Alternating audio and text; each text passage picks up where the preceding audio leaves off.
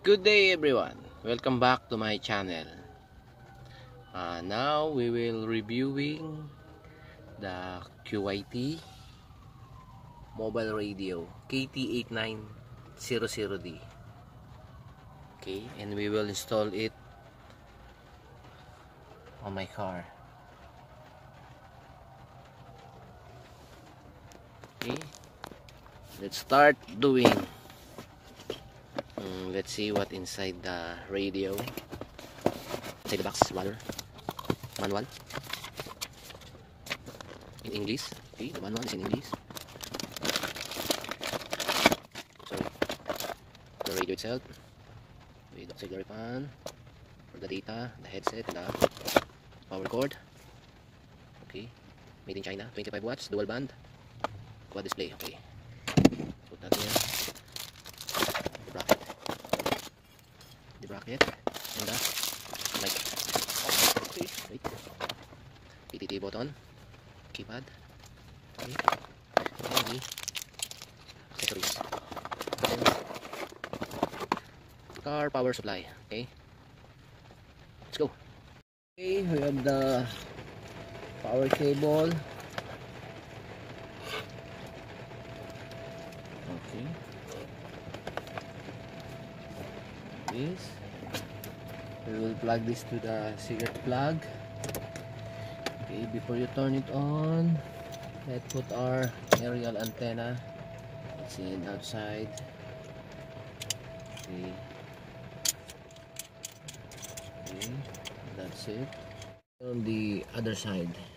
Okay, so let's put the mic first. Okay. Then let's start the engine. Check for the neutral. Then okay. To power this unit, just press, I think this one. No.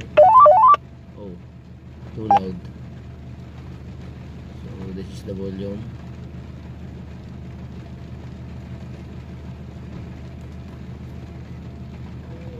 Focus. Okay, we're going to test.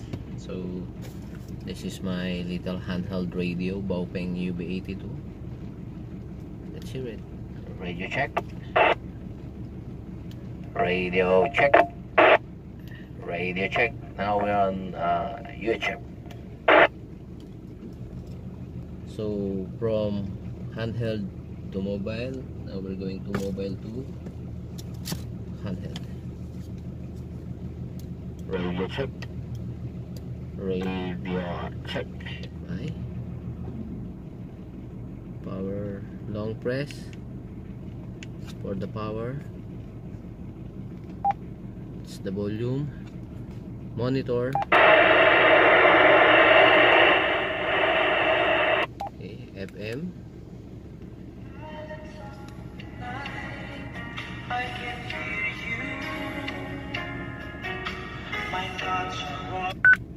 Okay, so this is for selection. Which display do you want? A, B, C. You can choose for UHF, for VHF, or anyone. VHF, UHF, UHF. This is the call. Okay, so we will put to this. When you put this channel, local, so the memory NBFO. Okay, we're in BFO mode. You can use keypad for choosing frequency. So 14400. Oh, and you can choose UHF for 00000. Exit or 1. You can choose 1430000. 0.